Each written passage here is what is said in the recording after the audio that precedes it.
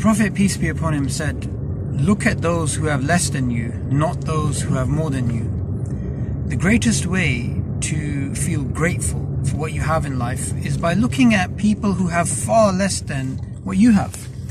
And when we start looking at our lives and we start even comparing them to the lives of the people who lived before us 100 years ago, we have a lot more things than they did. We have internet, we have running water, we have social media, right? We have all these different blessings that people before us didn't have. Plus, while for some of us this lockdown is a mere inconvenience, right?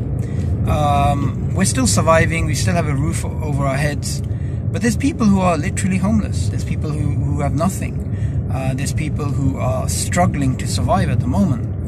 So the Prophet's advice is profound because it creates a state change. It makes us think about the world in a very different way. If we continuously look at people that have more than us, we will not remember the things that we actually have. And that's one of the detrimental things of the hedonistic lifestyle that's promoted by the media today, that it's all about things that you don't have, when in fact that is the greatest way of actually being guaranteeing that you're going to live a miserable life, by looking at continuously people having things that you don't have. The fact is that you'll always have people who are going to be better looking than you, who are going to be more popular than you, who are going to be wealthier than you. These are three things that causes people to be very jealous. It causes people to be very anxious and unhappy, essentially.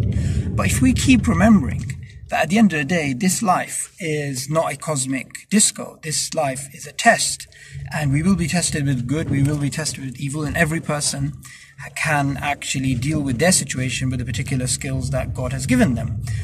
It becomes a lot more easier, and we start to understand that, like the Prophet, peace be upon him, said, that the comparison of this life compared to the hereafter is like a vast ocean in which you dip a needle.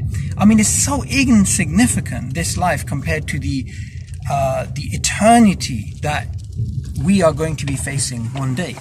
So I just wanted to give this short reminder to myself firstly, and to anybody watching. Gratitude is an attitude, and it is a way of life, it's a way of thinking, and it is something which will really truly make you taste the sweetness of faith, right? And unless you have that continuous attitude of gratitude, you're going to be miserable, you're not going to be happy. So take the Prophet's advice, look at those who have less than you and not people that have more than you.